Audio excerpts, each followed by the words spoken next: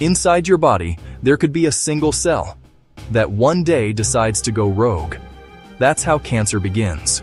Normally, your cells divide in perfect rhythm, repairing, growing, and dying when they're supposed to. But sometimes, a tiny mistake slips in, a mutation in the DNA. Most of the time, your body catches it and destroys the damaged cell. But once in a while, it doesn't. That one cell keeps dividing, uncontrollably. Soon, it forms a small lump, a tumor. At first, it's harmless. But as it grows, it steals oxygen, nutrients, and space meant for healthy cells. Then comes the terrifying part, when cancer learns to move.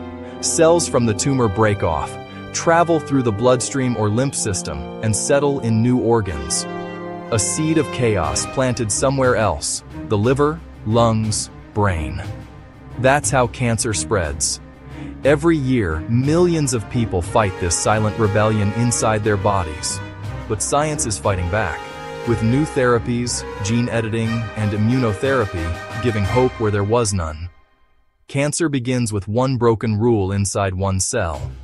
But understanding how it spreads might one day let us stop it before it starts. Follow for more science that could save lives.